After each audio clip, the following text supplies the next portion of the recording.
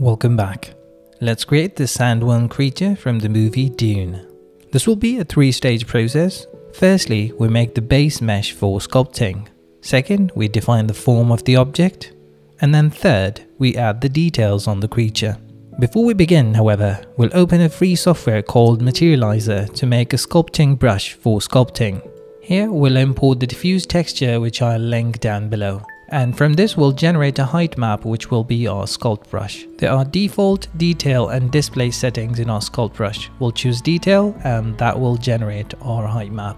We'll then save it to use it as a sculpt brush in our detailing process later down the line. After that is done, we now move to Blender to create the base mesh. We start by adding in a cylinder. We then go into the edit mode and rotate the cylinder in the x-axis. We can then start scaling the cylinder in the y-axis, as this defines the ultimate basic form of the worm. We can then go on to add about 10 loop cuts in the axial planes. This will ensure that we have some geometry to divide in this plane as well. We shade smooth and then we add a bevel. We'll add 2 segments and minimal amount of beveling. We've added this modifier so that the subsurf modifier does not round off those edges. By pressing Ctrl 2, we add 2 subdivision levels in this mesh. We now have enough geometry to add a displace modifier to give it an uneven look. We add a displace modifier, and in the texture section, we go and add a cloud texture. We tweak the parameters to add in low frequency and low amplitude details in the cloud texture. We tweak the scale just right to make it a simple base mesh to start our sculpting. We now have a good base to start off from, so we can apply all the modifiers with visual geometry to mesh. In the edit mode, we can bring the center vertex back with the proportion editing tool, and this forms the base of the mouth. We can then go into the sculpt mode to start sculpting. In the sculpt mode, we'll first correct the overlapping edges of the mesh.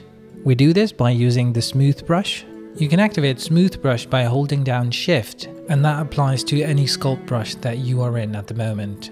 On the backside, we again take care of these errors and make sure that the mesh is ready for the next stage of the process, which is remeshing. We press R to define the voxel size, and with this size we press Ctrl R to apply this remeshing. The mesh is now ready for mid-level detail. We start with the grab brush, and by using the brush we make serrations or undulations on the mouth of the worm. For the underside, we press I to activate the inflate brush and inflate these edges a bit. Operating these brushes at low strengths and then successively adding on more strokes gives you more control. After inflating the mouth portion, we inspect the body of the worm to see if there are any other thin areas that we might inflate as well. So we take care of those too. We go over the entire trunk to give it an overall uniform thickness, making sure that we go over all the sides of the worm. Now, the mouth still looks a bit odd, so we'll take the grab brush and we'll equalize these edges to lie in roughly same axial plane. So bringing some edges forwards and some backwards, we now see that we have a good rough form of the mouth. We then add secondary details by adding these serrations like we did previously, just emphasizing them a bit more. This process can take time, but it does provide dividends down the line. So using the inflate brush again, we just quickly go over the mesh and we try and eyeball it to equalize it in all axes. The backside here looks a bit malformed, so we'll use a clay strip brush to add in a little bit of geometry. And then we can smooth this geometry out like we did previously, holding down Shift. And this nicely blends in the form with the rest of the mesh. We then use the draw sharp brush to define the form just a bit, so loosely defining the corners and the edges. And then to decrease the sharpness, we can then again use the smooth brush to just smooth it all out. Now for the mouth, we need to give it more cavity, so using the draw brush and inversing it by pressing Ctrl, we can move the brush in a circular manner outward to give it a rounded appearance, as if this is the stoma or the beginning of a mouth. And then using the same brush and viewing from different angles, we decrease the thickness and increase the cavity just a bit more. This gives us space for adding in teeth further down the line. We can take our time and be meticulous to define the shape of our object. While we do that, it's important to mention that we keep seeing our model from time to time in profile view, so that we can see that our sculpting is going in the right direction. This looks fine, and we can go ahead and do our second remeshing, this time a bit finer. Now we can see that the mouth is a little bit closed off, so we can choose the pose brush and bend these edges outwards. This will allow us to give it the characteristic open mouth look of the Shai Hulud, which is the sandworm here. So just like petals of a flower opening, we can have the mouth open in the same fashion. Which also can give you the idea that if you want to make a flower, you can use the same technique to open the petals just a bit. At this point, we can even make the worm dance. Okay, we can go on to create the mid-level details now. These will be the ribs of the worm. They will spread out as rings from the body, and to make them, we can make use of the draw brush. With the strength at 0.3, and from the top view, we go over and create these ring-like structures. Now, from the side view, we can extend these structures. We do this in the same way as we did in the top view. This is just an extension of our initial brush strokes. So from the other side, we do the same, and we're left with just the underside. So we cover the underside with these troughs as well to complete the ringed structures. There we go. Here we have a little more indentation than we actually need, so we cover this up by adding geometry by using the clay strip brush as we did previously. Using clay strip brush and then smoothing it out is a good way to add in geometry in the places of the mesh where you need the geometry to be. Once we've done that, we go to the top view and just nudge the little areas to make the worm symmetrical from both sides.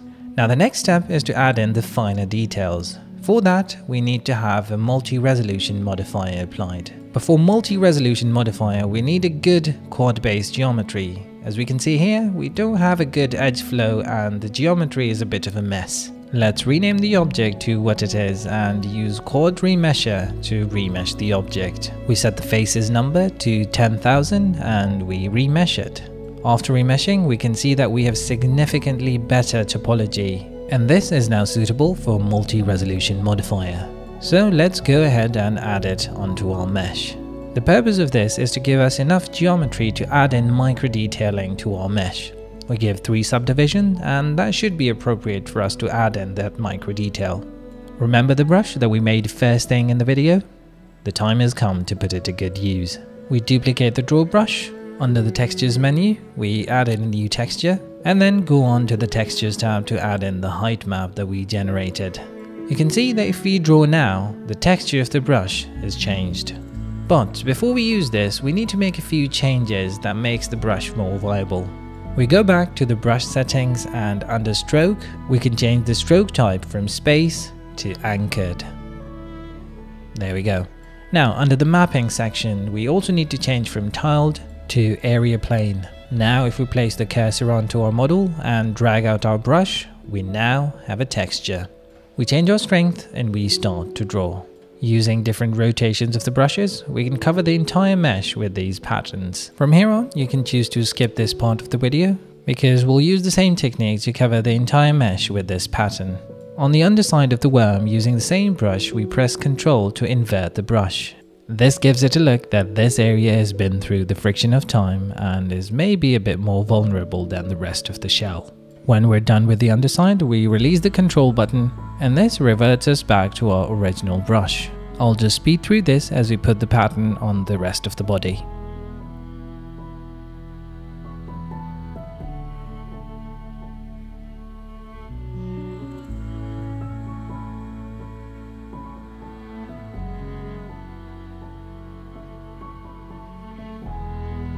Inside the mouth, we can invert the brush again to give it a bit more mucosal look rather than a scaly one.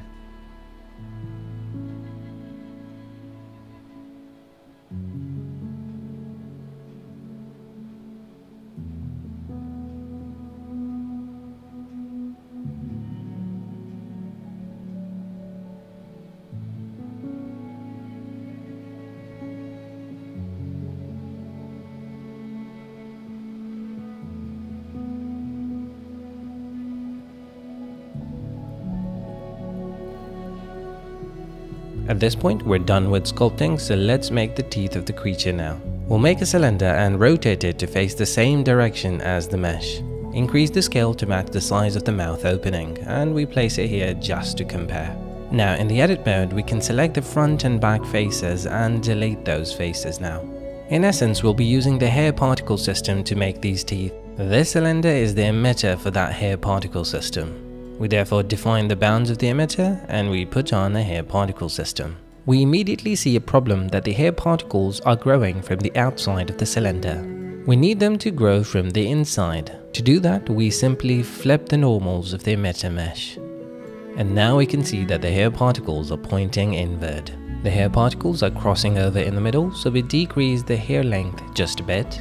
We'll also be bending and grooming these hair particles a bit. So in order to have smooth curvature of the hair, we'll increase the segments of hair particles. We also don't want the cylindrical emitter to be seen in renders or in the viewport, so we'll just disable it in both. We now have a hair system ready for grooming. We go into the front view and we can try and place the hair system in the mouth opening, just eyeballing the position to see what looks right. Now let's start grooming these hair particles to give them some shape. We go to the side view and increase the size of our brush by pressing F and moving the mouse to the right. And now we can click and drag these hair particles in the caudal direction. We'll move the base of the hair particles in the cranial direction. Same for this lower region, we'll give the same symmetrical shape here. We can break out from the side view and see how the hair particles are looking from every direction. And we can nudge these hair particles from different directions. We do this to make sure that the base of the hair is relatively outside and the apex of them is inside. As a last step, we go to the top view and move all the apices all together into the backside.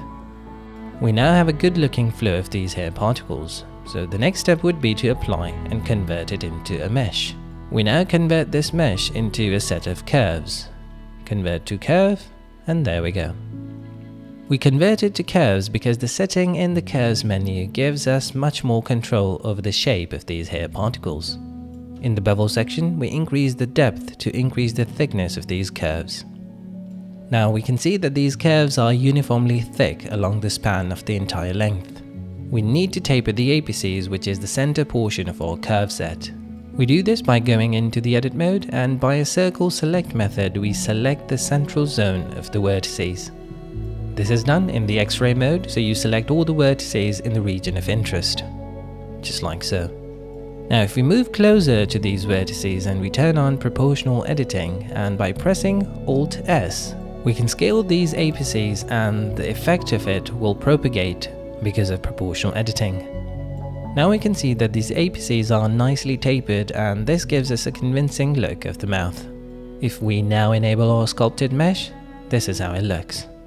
To me, this looks fine. Now the last stage is texturing. I know that some of you can do an exponentially better job at texturing this, but here's my little take on how I would texture it. For the teeth, we don't do anything complex at all. We just give it a diffuse texture of some desert-like color. Having references at this point will be a lot helpful. So just matching the saturation and value input of the color to match the reference here. Now we can go on to texture the body of the sandworm. Let's give it a new material and call it worm body. With principal shader selected, we press Ctrl+Shift+T, and this brings up our Blender browser. And if you select all the texture maps, they automatically get connected with all the appropriate slots in the principal shader. Since this is not a complex object, we can do auto unwrapping, and this takes care of the UVs, and now we have our texture applied here. In order to uniformly scale the texture on the object, we put down a value node and plug the value into the scale. Now the float value that we put here will be applied in all three axes. So let's try and adjust what value we need. We'll give it a value that gives us enough texture resolution for good texture detail. The world lighting is a bit dark here, so we'll go to the world tab and increase the strength of world lighting just a bit. Now back in the object mode, we can see that we don't see much detail on the surface of the worm. One thing we can do is try and crank up the effect of the normal map by giving a double strength, but that doesn't seem to help really a lot. Normally in sculpting, we bake the micro detailing that we did in the third stage into a normal map and then use that normal map to drive the surface details. But here we'll cheat a bit by using the pointiness input from the geometry node. We crunch it by using a color ramp, and that brings out surface details that we sculpted. We flip the color ramp now to have the scaly areas elevated. just like so. Now I can use this pointiness data to bring out these micro details in our surface. This will be in the form of darkened scales. We do this by duplicating the principled shader and plugging in the same diffuse map into it as well. The only difference will be that we'll add in a curves adjustment in this part of the shader. We mix these two shaders together and the pointiness input that we generated goes into the factor. We can see what this shader is doing by pressing Ctrl, Shift and left clicking on the node. We play with the roughness value a bit to just have a differentiation between this shader and the previous one. And we bring down the brighter values to give it a darker color. Now if we output this mix shader into the surface, we can see that we can see some surface detail here. However, we can enhance them a bit more by just adjusting our second shader just a tad. So tweaking the roughness a bit and crunching those bright values just a bit more. Just like so. And now we can see that we can see an enhanced form of the object here now. And there you have it. If you want to play with it a bit more, I can provide you with a file that I worked on and you can have a go through it. A breakdown of the animation that I made using this model is on the channel as well. Like and subscribe if you learned something. I will see you in the next one. Farewell.